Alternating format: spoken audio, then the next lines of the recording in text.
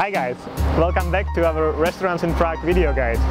Today we are in Prague 2, close to I.P.Pavlova metro station, and we are visiting a typical Czech restaurant, Na Brezance. Let's go in. Since the very first moment you enter the restaurant, you find a typical Czech environment with all the habitués who go there to talk and to spend few hours with a glass of the most popular Czech beers, such as Pilsen and Gambrinus. But if I had to choose one reason to come there, it would definitely be the food. They really know how to cook the Czech classics. Another experience from our visit: all the staff were really friendly.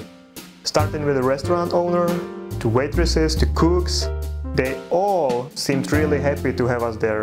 I mean, customers.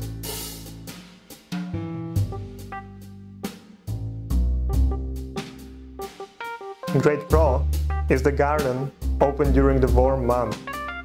We were shooting this video in March, so it was still with the roof above it, but I'm sure that it is really nice during the summer. To sum it up, if you are looking for a typical Czech experience, Na Brezance is the right place for you.